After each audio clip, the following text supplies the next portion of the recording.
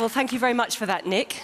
And thank you to the CCC for inviting me back. I had the pleasure of speaking at the 24th Congress in Berlin. So all I can say is the CCC must be a sucker for punishment to want me to speak again. And this has to be the biggest room I've ever spoken in. And it's wonderful to see so many people here.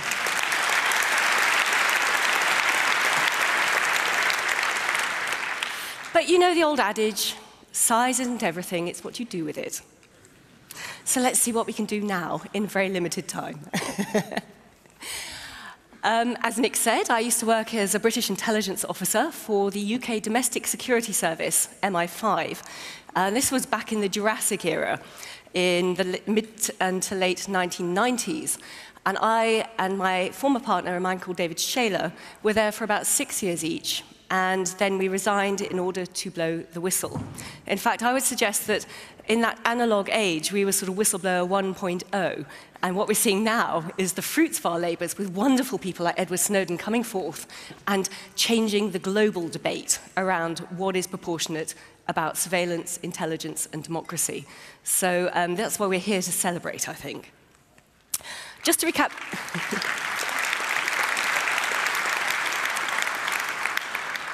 Just to recap very briefly, for those of you who did not sit through my hour-long presentation last time, I worked in MI5 in the 1990s with David Shaler for 6 years, and we saw a whole catalogue of crimes being committed by the British spies, which ended up in us resigning. These included files on government ministers, hundreds of thousands of files on political activists within the UK, bombs that could and should have been prevented, that exploded on UK streets planted by the Provisional IRA, which MI5 could have stopped, but then didn't, and then they lied to government to cover up their mistakes. Innocent people going to prison for crimes and terrorist acts they did not commit. Illegal phone taps, there's a surprise. And it culminated with what became known as the Gaddafi plot, which was MI6, which is a sort of James Bond wing of British intelligence, funding known Islamic extremist terrorists in Libya to try and assassinate Gaddafi in 1996. This operation was illegal under UK law. It went wrong manifestly because Gaddafi survived to be assassinated another day by CIA and MI6-backed rebel forces in 2011. And it killed innocent people. We couldn't think of anything more heinous than that, so we decided to resign, and we ended up blowing the whistle, and we ended up actually going on the run around Europe. This was back in 1997. We had to go on the run literally for a month with MI5 on our heels. We had to live in hiding in a remote French farmhouse for a year. David had to live in French exile for 3 years. He could not return to the UK. And he went to prison not once but twice. First of all, in 1998, when the British government tried but failed to extradite him from France to stand trial for a breach of the Official Secrets Act. And then in 2000, he returned voluntarily to the UK to stand trial, and of course then ended up imprisoned, found guilty, and he was sent to prison again. So he paid a very high price for his whistleblowing activities. I paid a very high price for our whistleblowing activities. And lots of people around us did as well, because our friends, our family, student activist supporters, and even journalists were arrested, and in some cases convicted, for reporting or supporting this kind of work. But this is ancient history. I mean, this was way back in the 1990s, where even cryptome was a mere twinkle in John Young's eyes, although if you go on the site, you will find a lot of documents still from the Shaler whistleblowing years. But one thing I learned from that, or a couple of things, key things I learned from that, was one, how the media can be controlled. It can be spun by the intelligence agencies, even more than our government spin machine. And two, the value of privacy. Because during those years, and subsequently too, I still have my paranoid moments, during those years, we knew that we were being investigated by the spies. We knew that our communications were being intercepted. We'd been on the inside, we knew how they did it. So we knew our emails were not safe, we knew that our telephones weren't safe, we knew as well that there was a high probability that there were property bugs planted in our home, even in our bedroom. where they could listen to everything. We also found out subsequently as well that some of our friends had been pressured by the secret police in the UK to report on us. So this is what it's like to live without privacy. This is what it's like to live under a Stasi state, a secret police or totalitarian regime. And we had it early because we did something rather weird, rather extraordinary. We blew the whistle, we went on the run. We sort of expected that pushback. It does not mean it's easy to live with. It's incredibly corrosive to the human spirit to think that everything you say, everything you do, even if you just want to have a private conversation with your mother, is being listened to by some grey person in a grey office. And you begin to self-censor. You begin to worry about what you're looking at on the internet. You begin to worry about what you're saying, what you might be giving away inadvertently by talking about your private life, your social life. And that's what we had to live through. So roll forward now, of course, and now we all know that we are being listened to and watched and surveyed in a most amazingly panopticon manner, way worse than we faced back in the 1990s. So this is why I continue to fight for privacy. This is why I continue to campaign against this mission creep of the intelligence services. However, this talk originally was pitched as a Four Wars talk, which may seem a little tangential, but bear with me. This is something I began to gestate, to cogitate about in the last year, because one of my hats, one of the jobs I have, is to work as the European Director of an organization called Law Enforcement Against Prohibition, which is a bunch of police officers, judges, prison governors, intelligence officers, you name it, lawyers, who all say, through our professional experience, we know that the war on drugs has failed, and we know it for these reasons. So what I want to quickly scoot through are what I call my four wars, and there are wars on concepts. This is what we're facing.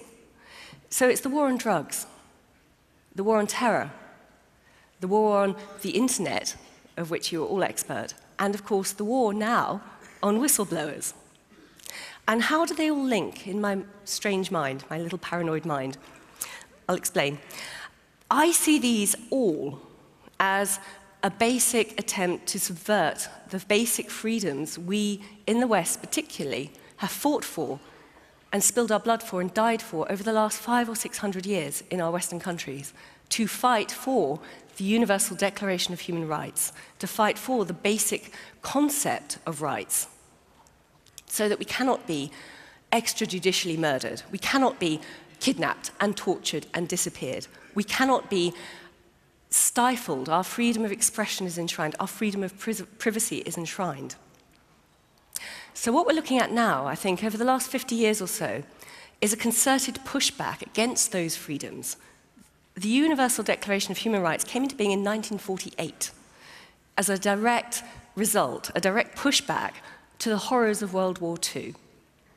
And ever since then, we have seen what President Eisenhower called the military-industrial complex, pushing back, trying to erode, trying to get rid of these basic rights in their own interests. The war on drugs, I think, is probably the first version of this fight back. And I say this because the aim of the war on drugs, of course, was to create a drug-free world. Drugs are evil, drugs are bad, blah, blah, blah. We have a situation where the war on drugs has been used for 50 years to erode civil liberties across the planet in every country. It becomes a reason to break into people's houses. It becomes a reason to specifically target certain ethnic communities and imprison them disproportionately to, the general population.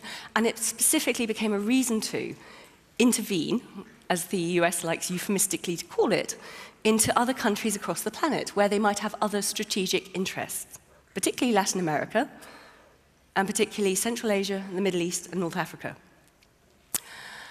And this trade is worth, estimated, about $500 billion per year. And that is all going into the pockets of not only organized crime cartels, organized criminals, and not only the official criminals in our banking system, who do very well out of it, let's point that out, but also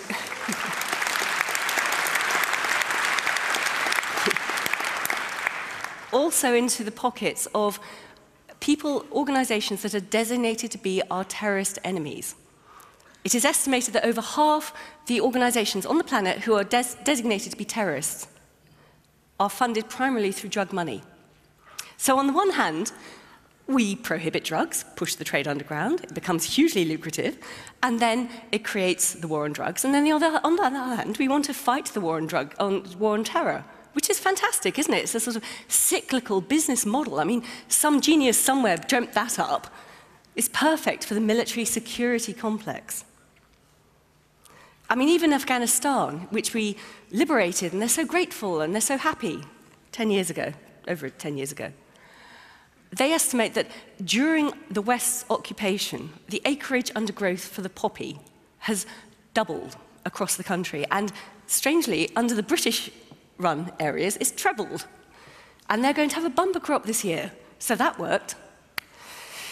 Anyway, this is a major problem, but I think it is probably going to go away in the next few years. There have been massive steps across Europe in terms of harm reduction. There have been massive steps across Latin America, where many countries are now beginning to legalize certain drug use and tax it and regulate it. And even in America itself, the fountainhead of the war on drugs. Even in America, 2 states now have fully legalized cannabis use, even for fun, hey?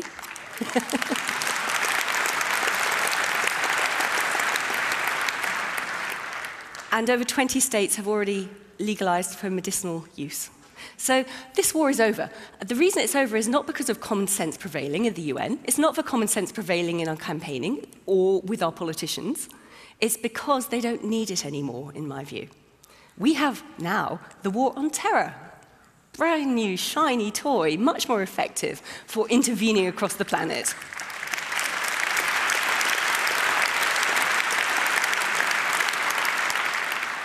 The war on terror, after 9/11, when the intelligence gloves came off, has provided the perfect pretext for eroding all our hard-won civil liberties in all our countries. It has produced the most amazing pretext for intervening in any country we deem to be harboring terrorists, whatever that is, or might be threatening our national security, whatever that is. That's never been legally defined anywhere. And we have the situation where it's not just our rights going. We have a situation where the president, on a Tuesday in the US, sits down and he's presented with a list from the CIA based on hearsay or snitches or a bit of, electronic intelligence, saying this person's a terrorist. And that is the CIA kill list that he signs every week. And when he puts his signature at the bottom of that list, those people are fair game. Those people will be attacked by kids in America playing video snuff movies, using drones to take out that person on the say-so of anonymous intelligence agents, where whole families and wedding parties and village councils are eradicated from unseen threats in the sky. That is what we have coming out of America now. And also the UK, by the way. There is a RAF base in Lincolnshire in the UK that is doing the same thing. This is disgusting.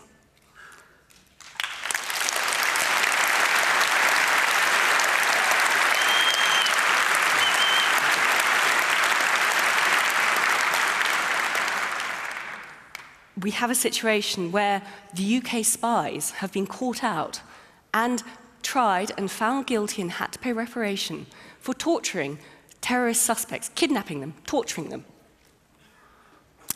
And nobody has been put on trial. Nobody's been held accountable. Nobody has been put in prison for engaging in torture. These might be people I used to work with, go out for dinner with or something. It's just horrible.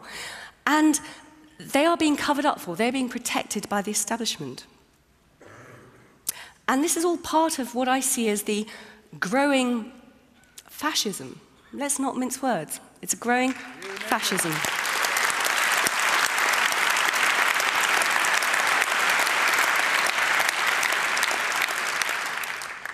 I say that advisedly using Benito Mussolini's definition of fascism, which was the merger of the corporate and the state. That is precisely what we've seen. That is precisely what we're seeing. You will know better than about the war on the internet. I don't really need to go into that detail here with this crowd. But the disclosures of Edward Snowden have laid bare the sheer scale and depth and complicity of the corporate side of the internet, as well as the government side of the internet. This is not just about trying to stop the free flow of information, where they can spy on what we send to each other. This is also about trying, of course, with the copyright wars, to stop the free flow of interesting information, because they want to control that information and get us to pay for it. So they've got us in a pincer movement. And the corporate lobbyists, the big corporations, have been laid bare as being complicit with the NSA snooping, as Snowden disclosed very early on. But they also have shown their true colors by trying to push through all these ghastly international trade agreements around the Pacific Rim, across the Atlantic. And we need to be aware of this sheer scale of corporatism.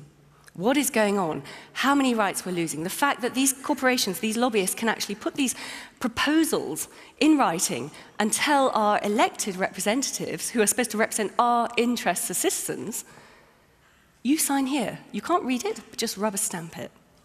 If that is not a definition of corporatism, if that is not an analogy with what was going on in 1930s Germany, I do not know what is.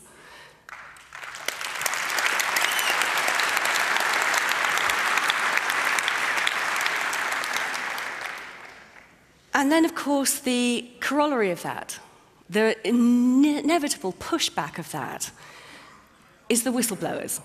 This is, someone described it as the last-ditch regulator of this degree of corruption, not just within the intelligence agencies. I mean, you know, we've had this whole slew of whistleblowers coming out of the banking sector. We have slews of whistleblowers coming out of health, everything.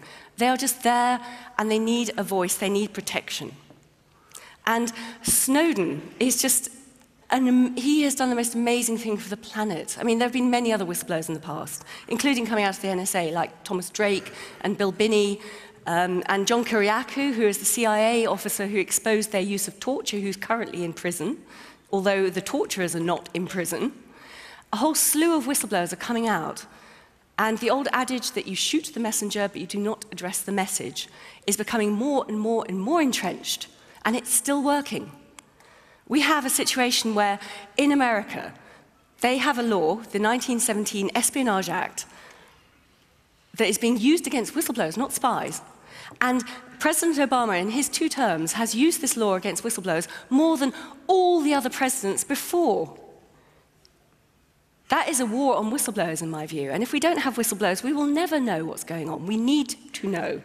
Otherwise, we can't take steps to change.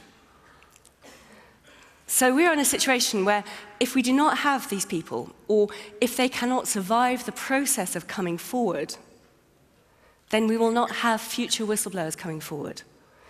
And this is one of the things that, one, WikiLeaks has been so good, trying to support and help people like Edward Snowden, and to produce avenues and conduits where they can publish the information of whistleblowers.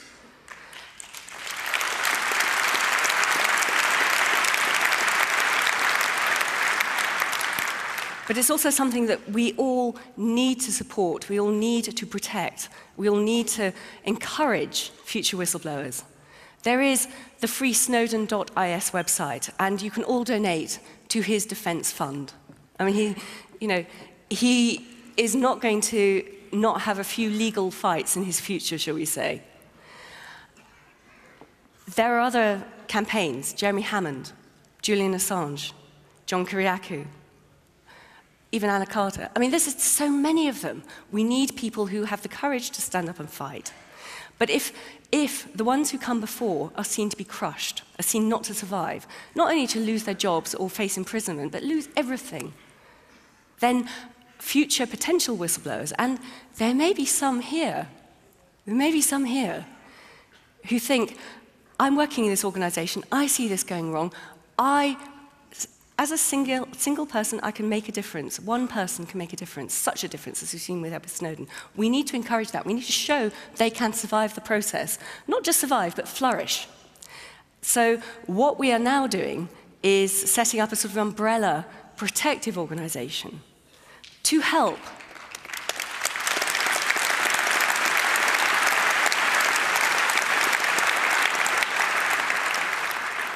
And this will help, this will channel funds, this will channel support, and just show the world that we value these people's courage. And this, indeed, is what it's going to be called, Courage, the Fund to Protect Journalistic Sources. Many, many journalists break great stories with whistleblowers, they make their careers, it's fabulous, they get awards. What happens to the whistleblower usually? They're left swinging in the wind. We want to show that they are valued and important and incredibly brave. So there will be this new foundation, which I will be involved in. It's called Courage. I think it's a fantastic name. And we want to support the whistleblowers out there already, but crucially, we want to encourage other whistleblowers to come forward. There will be another one in a year or two, of course, and we want to make sure they immediately get protection, they immediately get support, they immediately get recognition, because it's a very, very frightening and very lonely process to go through when you're on the run and you're being threatened with decades of imprisonment. So please keep an eye out for that. You can find the new site. I think it's been registered in various names, including couragefund.ch. You will find it through my website initially. It's just being started. And we want to encourage future whistleblowers, because without them, we haven't got a clue what's going on behind the scenes. More and more, the laws are crushing dissent. More and more, the laws are crushing any resistance. And actually, that is what we need. And that's what we need as an organization, as a group, as a community to do. Because I've said this many, many times. The political process is broken. Democracy has been corporatized.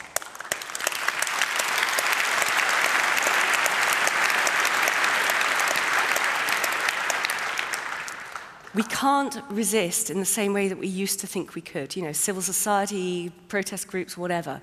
They are infiltrated, they are spied on, we are all surveyed, we have no privacy. We can't plan, we can't think, we can't write, we can't communicate freely. But your community, our community, this is the one community that can offer a line of defense. I think you should start calling yourself the resistance, because that is indeed what you are. Please go forth and fight.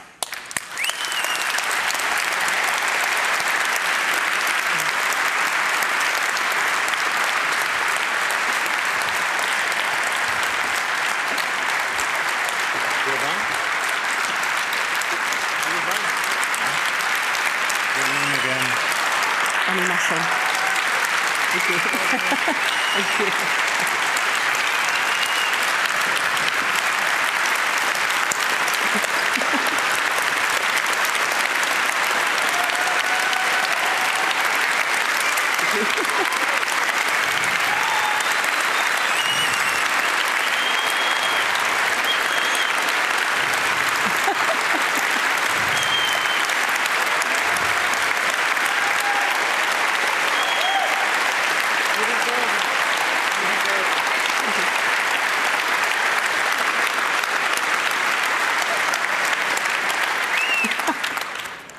So thank you very much for this applause, and be ready for another one in 1 minute.